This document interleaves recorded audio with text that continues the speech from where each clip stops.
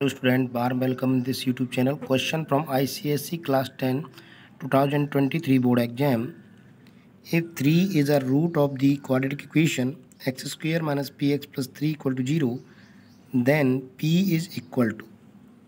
So student, given quadratic equation is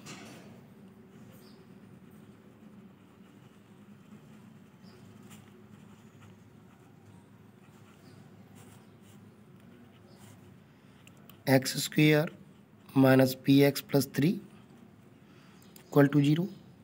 Since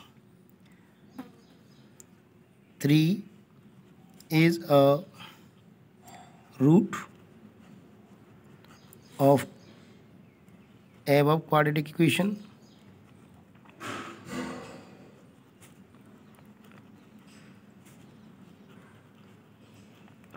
it means it is a value of x, so x equal to 3. Therefore, putting x equal to 3 in the equation,